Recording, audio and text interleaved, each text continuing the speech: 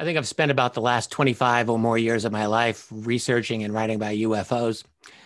And I've got a very interesting series that I want to introduce to you now. About a year and a half ago, my wife Tracy and I went to the UK for a particular special trip. And that was to produce 52 episodes relating to UFOs. This has been a dream of mine for a long, long while. What I wanted to do is to tell all of the important historical stories and bits of information about the fascinating UFO subject that I never really got the chance to tell in this kind of a format. And so that's what we did. And the result was just an amazing experience of working through all kinds of fascinating stories. And I'm happy I'm here with the producer of that series, Steve Mera. Many people in the UFO field certainly know Steve. And Steve, I just want to have you here and thank you for what a great experience that we did have in creating that show. It was, thank you, Richard. And we had some challenging times, to 52 episodes, unlike most other episodes when they're produced for a series. It was a matter of just plowing through and getting the information out, critical information. And most of all, what people are going to see is a TV show, which is really very little edited, to be honest with you. What we wanted is you to do free flow, be able to say what you want to say and express about these cases as you wanted to express them, without actually cutting big chunks out and throwing them away like a lot of TV shows do.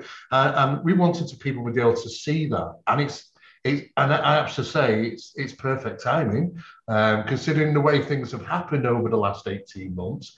And I'm sure there's a lot of buzz and talk about the UFO phenomenon in your country, especially regarding the UAP report that was released and the questions that surround it in regarding what else does the US government require to conclude on something or provide a suitable conclusion on this phenomenon. Because there was mentions that we need further analysis, we might need further funding, new areas of research. But when we go through this TV series, it demonstrates the amount they must have already, and this is why it balances it out, this series, for me, and probably will do for many others, and reminds them that the UFO phenomena didn't start in 2016 with the referencing of UAPs. It goes back a lot further than that, right. And some very critical cases. And what I wanted to do with this series, and I feel that we accomplished this, I wanted to sit down almost like if someone's at a campfire, and I just wanted to tell UFO stories. Why does this matter? Why does that matter? So I made a point to get into a lot of the fascinating history, all of these old stories that everyone's forgotten, like Harry Truman actually received UFO briefings during his presidency. Answer, yes, he did. And it's an amazing story. Not many people know about it. And I that was one of them. The bizarre but incredible and true story of remote viewer Ingo Swann and the mysterious Mr. Axelrod. I think that was one of our favorite ones. Yeah. And I mean, for good reason. It's just an insane, crazy story, but it's absolutely fascinating. And I just know that people will want to hear that story. Or what is it about UFOs shutting down missiles? Is that true? Did that really happen? Well, yes, it does seem to have happened. And I had things to say about that. And I tried to do more than the history. I tried to get into the just some of the fascinating encounters. What's up with abduction versus other forms of contact? Well, I have thoughts about that, and I wanted to share that. Or what's the relationship of UFOs with maybe something like artificial intelligence? Is there something there? The answer is yes. I think there's absolutely something there. And a couple of the episodes go even a little bit beyond UFOs, because my thinking a lot of times will go beyond UFOs, and I try to look into the future. The world of 5G, maybe 6G interconnectivity, and issues like privacy and artificial intelligence, the future of human society. These are interests of mine. And I think, we spent a couple of episodes even talking about some of those issues. So for me, the whole point was to sit down and tell a bunch of really interesting stories that have historical significance, but also are just plain interesting. That was always my goal. Yeah, absolutely fascinating. And what's really interesting is that, like you said, the series takes us right up to current day and actually be even beyond, be honest with you, because we have been introduced to 5G. We know about, artificial intelligence and the way humanity and technology is just elevated so fast. It really does take us into the future somewhat as well, which is Yes, yes. which is fascinating because the whole subject is. I mean, we know about the UAP phenomenon, the UFO stuff been going on for a long time. Obviously, we do touch on areas of that because it's even from the ancient of days right through to what we might be able to expect within the next. Yeah, we got into it all. I think we got into all of those issues really well. And again, I wanted to convey my enthusiasm for the UFO subject as well. That's important. Like, this isn't just some dry little history lesson, where you fall asleep in the back of the classroom. I really wanted people to realize, like, this stuff is fascinating, and let me tell you a story. And so I wanted every presentation, every episode to be exactly that. It's like, you talk to someone who knows about this subject, and your question is, why should I care? Why should I care? Well, what I'm trying to do is I'm going to tell you why you should care, or at least why you might find it fascinating and why you might be glad you know about it.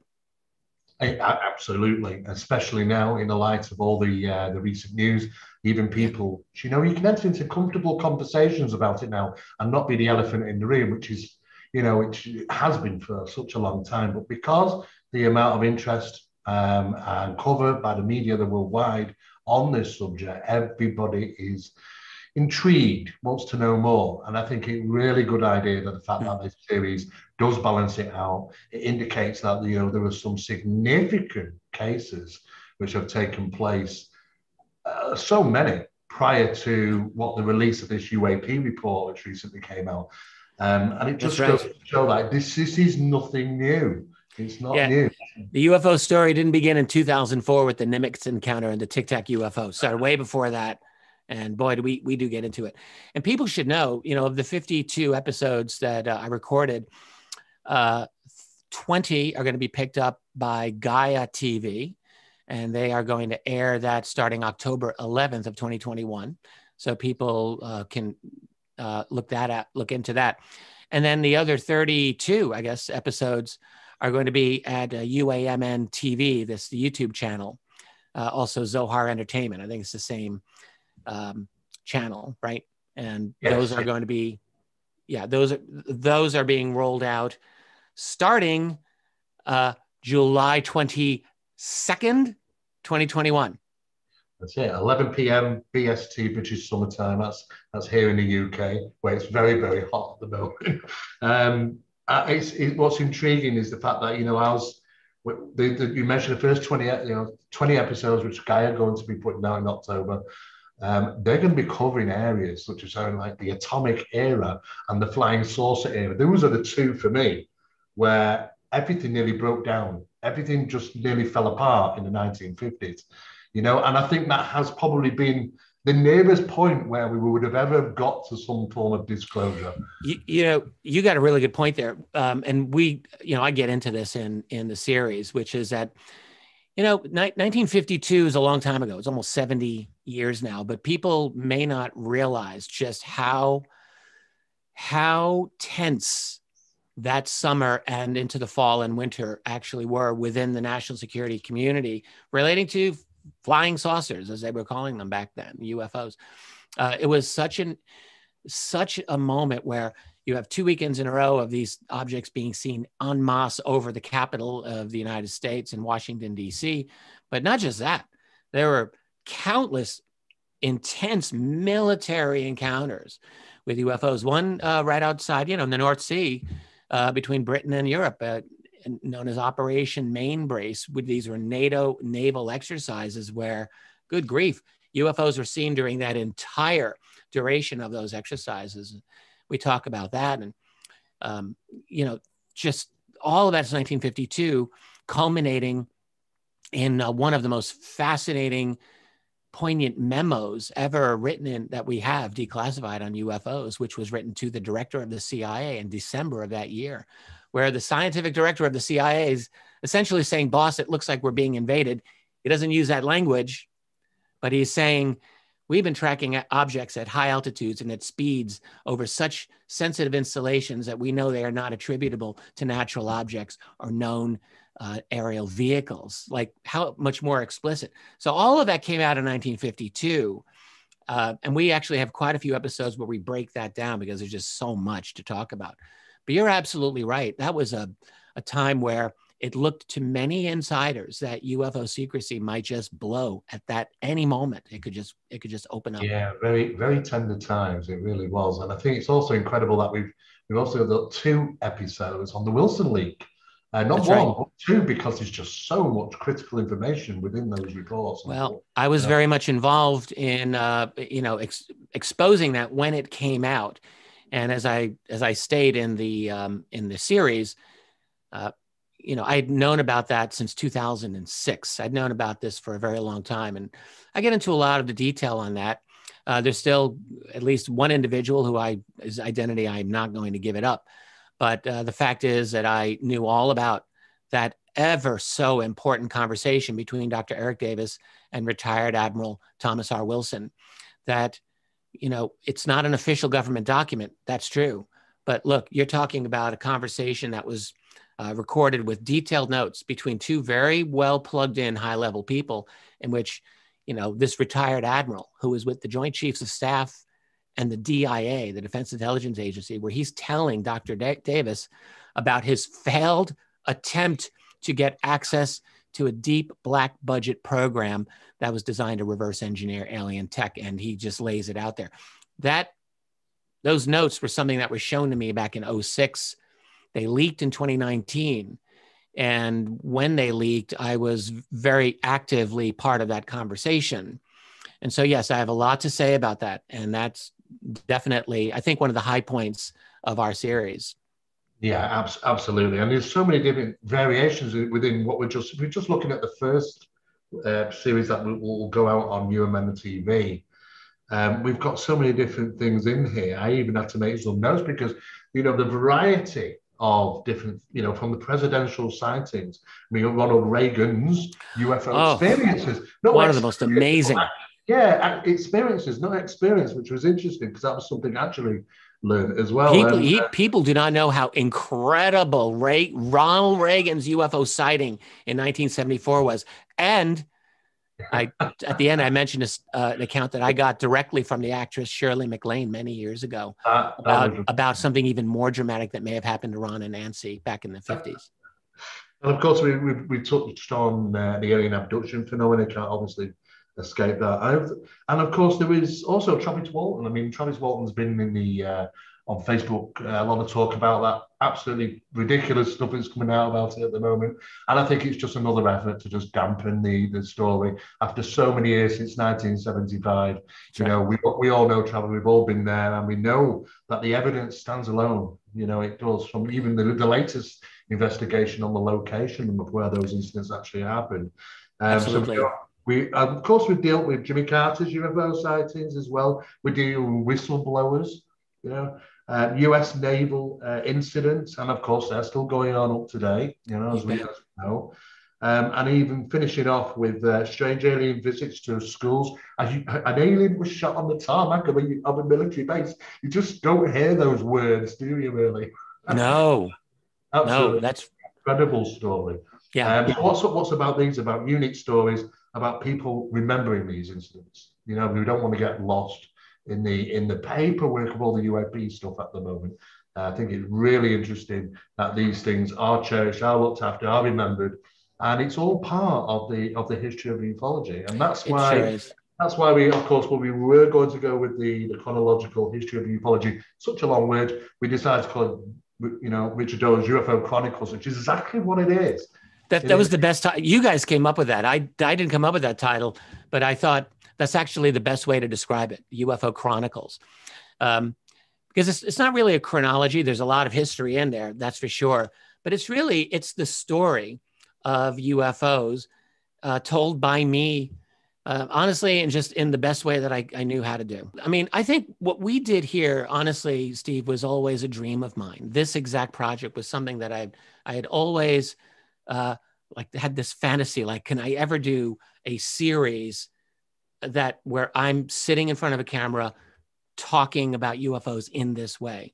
I mean, I've done countless interviews and documentaries, and, you know, some of them gave a lot of information, but what I've always wanted to do is to give a complete story of the UFO subject from my point of view, in a way that it's not the same as following the entire history of UFOs through 52 episodes. Not quite like that.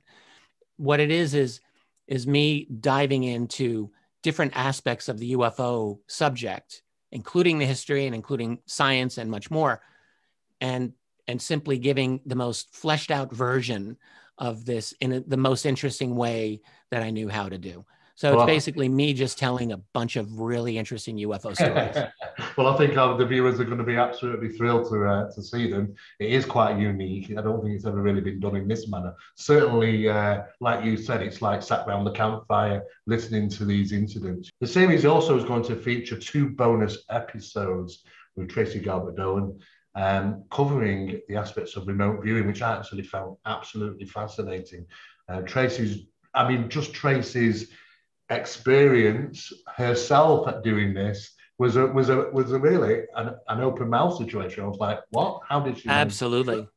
Yeah, Tracy, you know, people who have not heard her talk about remote viewing, you don't know what you're missing.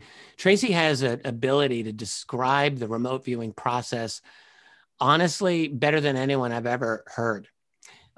As a remote viewer, she has this gift of being able to communicate how that actually works. It's not like turning on a TV and seeing on the screen. And she explains all that. It's like, it doesn't work like that, but it's a real process. It really works. And so when you hear her describe it, it's a real eye opener.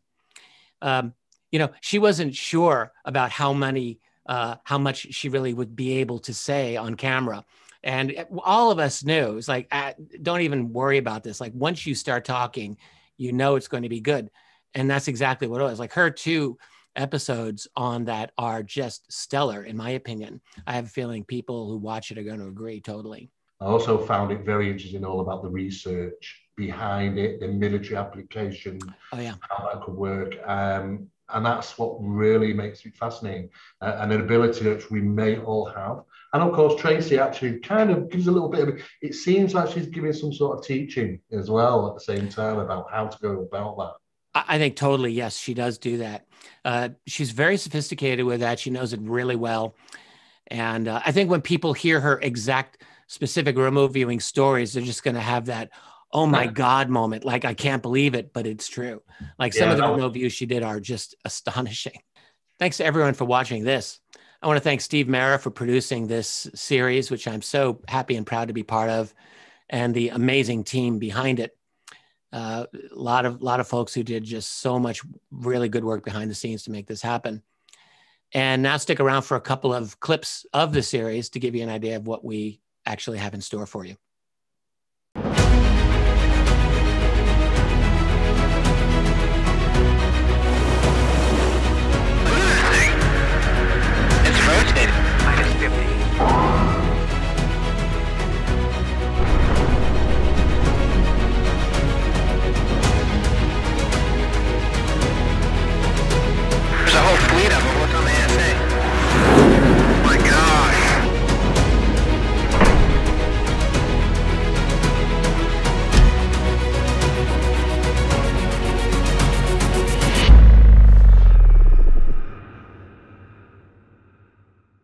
Hello, my name's Steve Mera. I'm an executive producer of UFO Chronicles, a YouTube series featuring and hosted by Richard Dolan. Starting in the year 1967, this season is absolutely jam-packed with some of the strangest reported incidents, covering such subjects as UAPs seemingly shutting down missiles, President Ronald Reagan's UFO encounter, the world's abduction experience, the US government's remote viewing of UFOs, the incredible Iranian UFO encounter with original pilot recordings, the early investigations into UFO crashes, and the shooting of an alien on the tarmac of a military base, a strange encounter with a being on board the USS Saratoga, a startling alien encounter with school children, and why UFOs matter to you.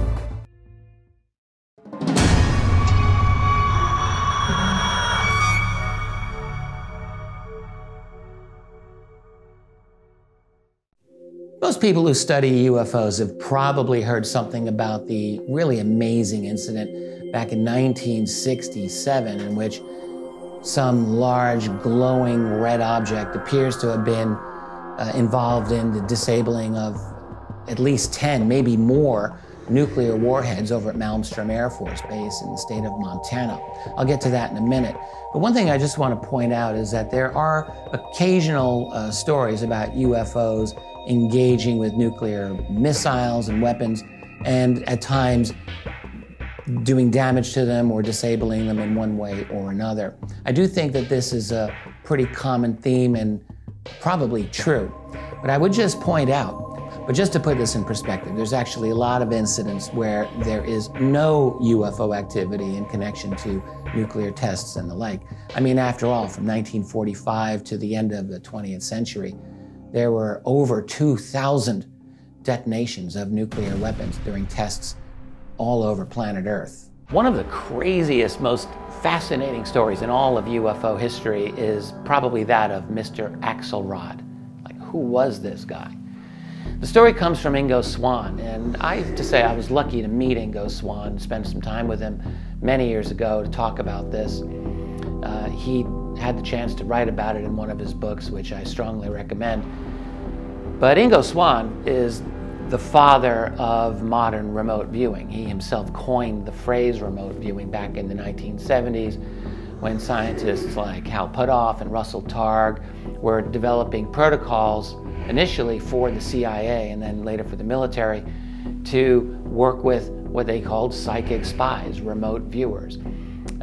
People who psychically would be able to tell them, what are the Russians doing here, and where's that submarine there, and what are the insides of this embassy over here, and so forth. And that's what they were doing, and Ingo was one of the top remote viewers that they had.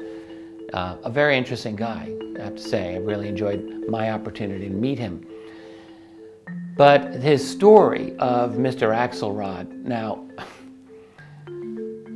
even now, like, you gotta wonder, what was this all about? So here we go. Certainly lots of strange stories when you go through the whole history of UFOs. Here's one, and I happen to think this one's true. The shooting of an alien being. Yeah, I think that happened. This is on January 18th, 1978, a long time ago, in the state of New Jersey. Now, Fort Dix is an Army base there, and it's right up next to an Air Force base called McGuire Air Force Base. So they adjoin with each other. And it does appear that something very dramatic happened on both of those bases at around 3 in the morning, on the early morning of January 18th, 1978. So it's wintertime. And here's what happened. There was an Air Force sergeant over at McGuire. We only know him under the pseudonym Jeffrey Morse. Now, I just want to say, this man was actually over time interviewed by at least 5 very seasoned investigators, all of whom found him highly credible, like really super credible. A lot of those investigators themselves were former military people.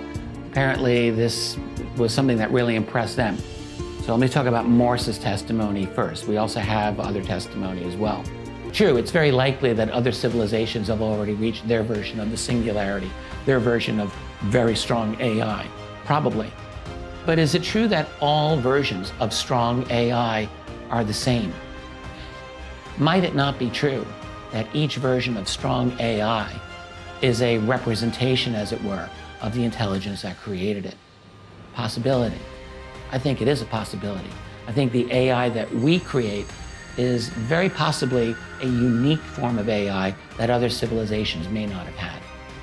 And what are some very distinctive things about the human mind? Well, one thing is that we are intensely curious. and we are intensely active and assertive. You might even say aggressive. It's funny that a subject that's considered so non-scientific, that is UFOs or UAP, is actually a subject that touches on so many leading edge scientific concepts. Like, it's this great irony that the topic that is completely pushed aside as unscientific, as not worthy of serious or scientific minds, is actually, when you really dive into it, a subject that promises to take us into the next stage of leading edge science for an entire array of disciplines. Go figure. Sometimes people wonder, why is a UFO cover-up even a big deal? I can go on with my life. I have a good life. I don't need to worry about any of that stuff. It doesn't affect me. Well, it affects you at least in one way, which is that it's probably an expensive thing to pay for. I think that UFO secrecy probably takes a significant cost out of our society that we're not really fully aware of because this never gets reported. But it's a significant part of our world. But I think there's even much more of the cost of secrecy than even money. Let me talk about some of this. So people often ask if remote viewing is real, and I think we know from its origins with Stanford and with the military and the intelligence agencies that have been funding this for 20+ years that yes, it is and was a very real thing. But now it's in our hands, and what are we going to do with it? And what is it really about? And remote viewing, in its essence, is really about deepening a sense of self-awareness with ourselves, getting to know ourselves better. I mean, some people think it's scary because they think, do I have to deal with the God concept or what people call guides? But I think really we pull it back a step from there. And this is a part of our subconscious mind. And I think on top of that, it really is building an efficacy. When you go through and you do a series of remote views like a discipline, you are building confidence and reacquainting and trusting this deeper part of yourself that we for so long have been told and taught to reject for logic. Some might think that remote viewing is something special and magical, but I'm here to tell you it's actually not. It's something very natural, very innate, and something that we can all learn to do. The accuracy of remote viewing can be staggering.